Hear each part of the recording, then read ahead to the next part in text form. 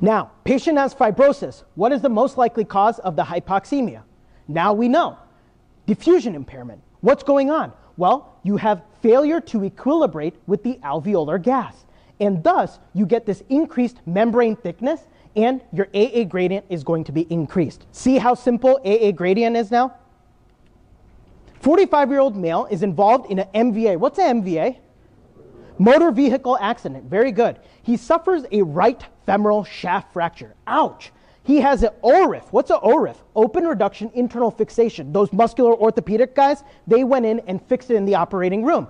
And 3 days post-op, he presents with tachycardia and tachypnea as well as pleuritic chest pain. Let's all give respects to what? A pulmonary embolism, right? Anytime I say tachycardia, tachypnea, give your respects to a pulmonary embolism. He is hypoxemic. CT shows blockage of pulmonary artery flow. Uh-oh, no bueno. What is the most likely cause of this patient's hypoxemia? This is going to be a fat embolism, right? You had a fracture and now you have hypoxemia. And this, guys, is the most important cause of hypoxemia, VQ mismatch. Most important cause of hypoxemia, and one step further causes increase in AA gradient. That is going to be VQ mismatch. Now, what are the extremes of VQ mismatch? You guys have probably learned this. Shunt and dead space. What is this? Pulmonary embolism. Is it a shunt or dead space? That is going to be dead space. Guys, let's just look at this one more time. This is P big A O2. And that represents what? V or Q? What is V? V, yeah, V represents ventilation. Remember, it's a pulmonary capillary interface. Here's P little AO2. And what does this represent? V or Q? Q. And when they're not matching up with each other, that's called VQ mismatch. The extremes of VQ mismatch. What are the extremes of VQ mismatch? That is going to be dead space and shunt. Let's talk about it because people get it confused. When you're talking about the extremes, let's talk about dead space. Dead space is going to be here. You have great ventilation, sweet, you have awesome ventilation. However, your perfusion, because of that fat embolism, gone.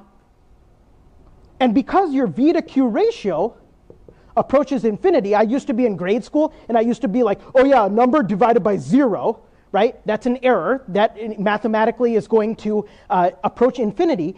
That VQ is going to be dead space because this alveolus is dead.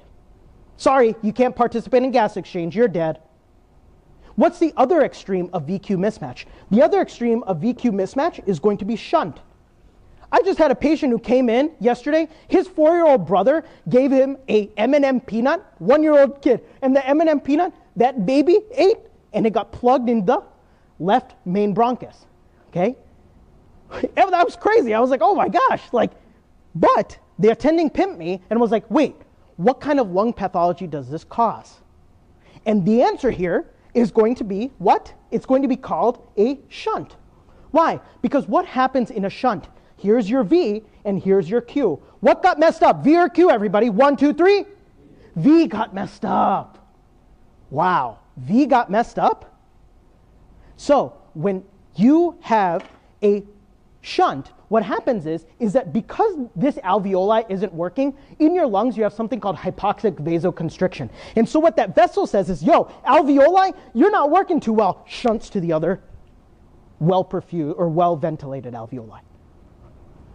Okay, so VQ mismatch, when we're talking about pulmonary embolism, dead space.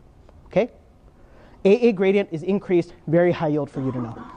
So a 2-year-old is found to have a loud P2 and is blue at the extremities, which relieve these blue symptoms. He is found to have a heart lesion which has increased right-sided pressures. What is the cause of the hypoxemia? That is going to be tetralogy of Fallot, exactly. And so, tetralogy of Fallot, you saw the TET squats, and a right to left shunt is another cause of hypoxemia. Is the AA gradient elevated, yes or no? Yes, the AA gradient is increased. So now we've talked about diffusion impairment, we've talked about VQ mismatch, and now right to left shunt. These are going to be the causes of hypoxemia that increase your AA gradient.